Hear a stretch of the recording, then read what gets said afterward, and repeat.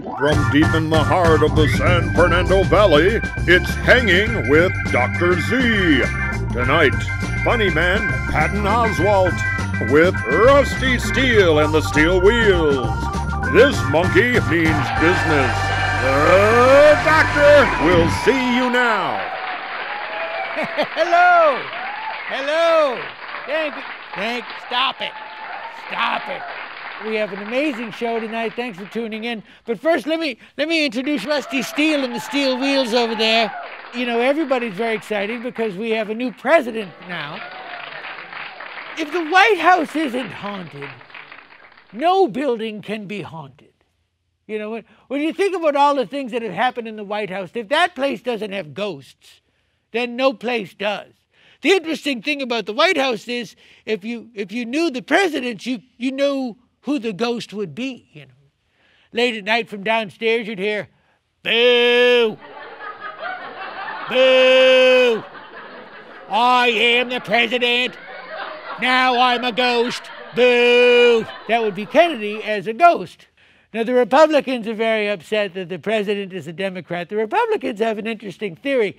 They don't think that government works, so they get into government to prove that it doesn't work. Same thing with strippers and relationships. But anyway, we're going to keep all of our clothes on, and we're going to have a great show. Patton Oswalt is with us tonight, and the surviving cast members of Three's Company are all going to be on our stage to fight each other with hammers. That'll be fun. So please stay tuned. You're hanging with Dr. Z, so don't let go.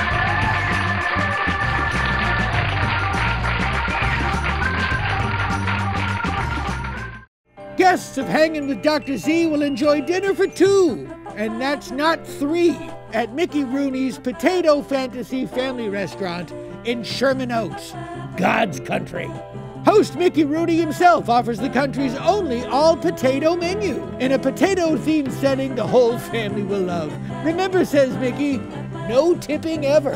Mickey Rooney's Potato Fantasy. You haven't died and gone to heaven. You're just in Sherman Oaks.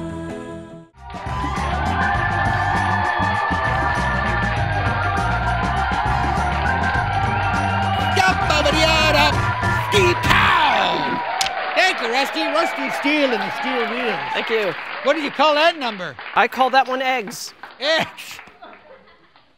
Because it was a little runny, but I like it first thing in the morning. Hey, I almost get that.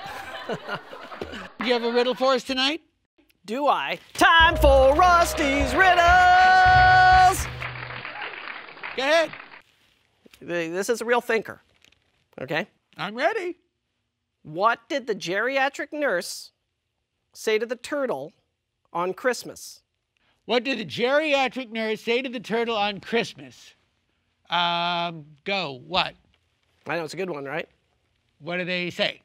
Exactly. I'm proud of that one. But what's the ending? Great question. When you find out, definitely tell me. At home, too. When you figure that one out, let me know, because I'd love to know. No, Ross. Yeah. You know I love you. I love you. I've known you for years. You saved me. I got you out of that hotel band on Catalina, brought you all the way over to the mainland. I will always be forever grateful, sir. A riddle Yes. is a question with a funny answer. I don't think so, but that's fine. No, it's not a dispute. The people know what a riddle is. It's what's this? I don't know, it's that. Ha! We shall agree to disagree.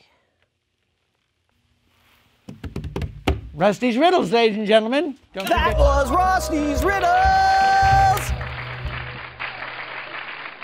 Well, let's get the show underway. Our guest tonight, an alternative comedy giant.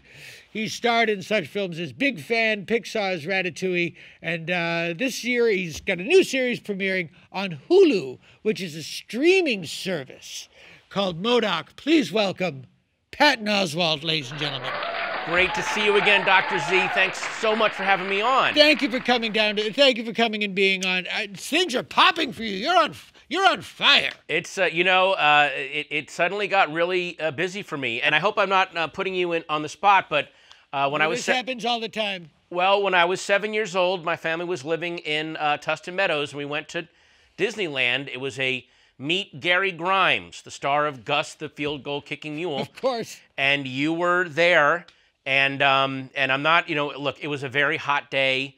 And when Loretta Swit brought you on stage, she said, you know him as Cornelius in the Apes films, and you walked, you stood up, and you walked towards her, and then just kept walking right off stage.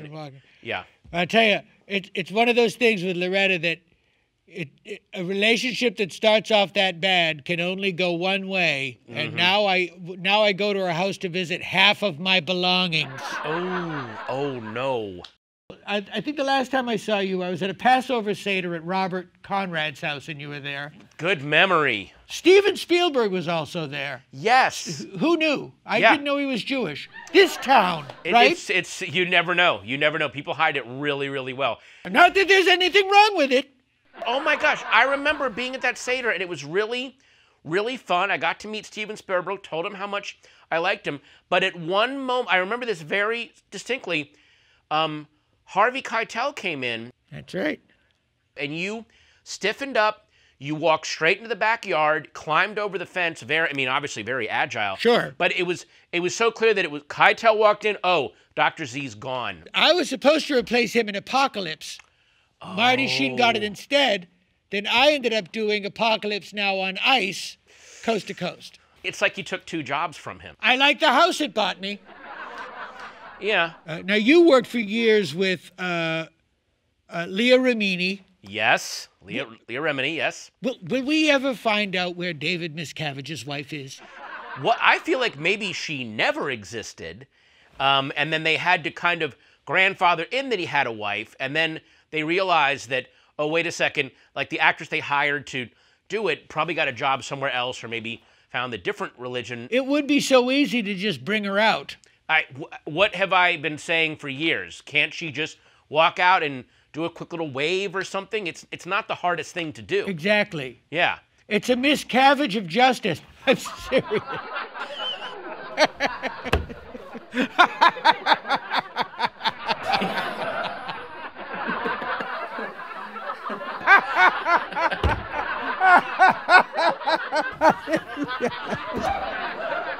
Oh.